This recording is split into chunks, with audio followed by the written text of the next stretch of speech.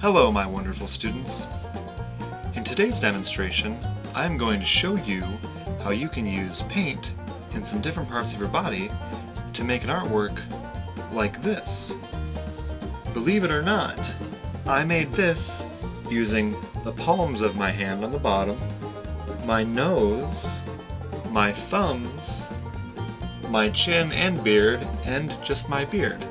Now I realize that some, or possibly all of you, are beard free, but there is some potential for using your chin even if you aren't as fuzzy as Mr. Germain is.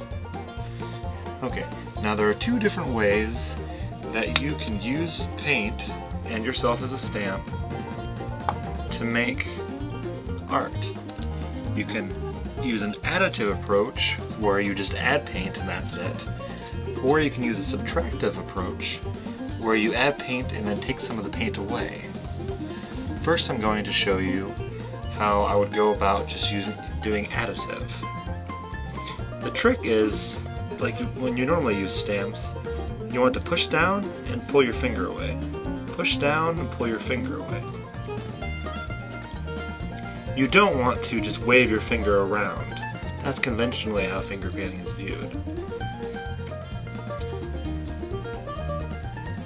And then as you're doing it, there's less paint on your finger, then more of the cardboard shows through, and you can get a great variety of values, all the same color. So that's just my index finger. Another way of doing it is if you wanted to use your palm, which is a bit messier, so I'll take my ring off.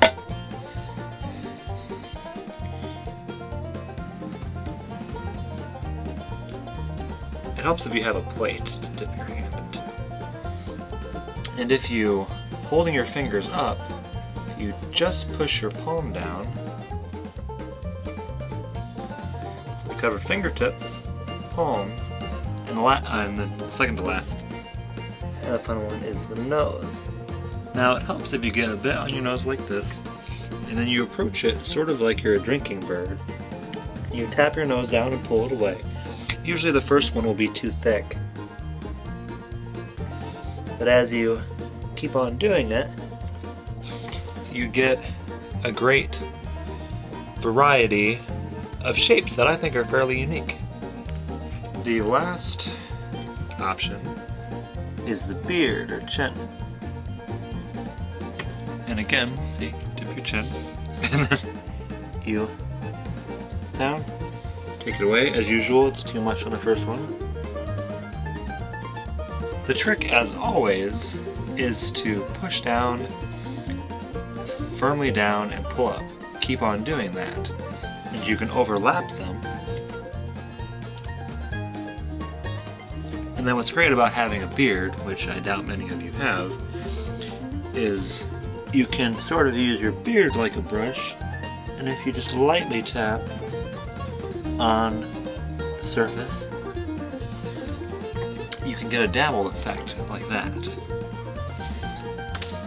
For this process, it helps if you use two hands. You have a hand where you add the paint on thickly by dabbing it on. And then what you do is you use your other hand to take it away.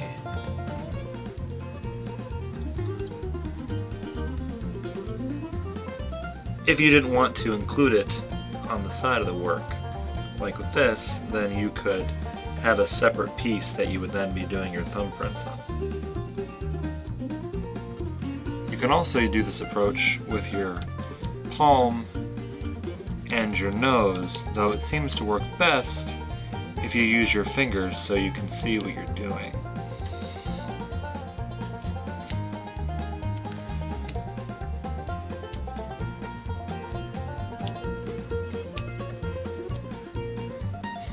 And then, if you wanted to do your nose, it's just a little tricky to see what you're doing. And that's basically how you do additive and subtractive.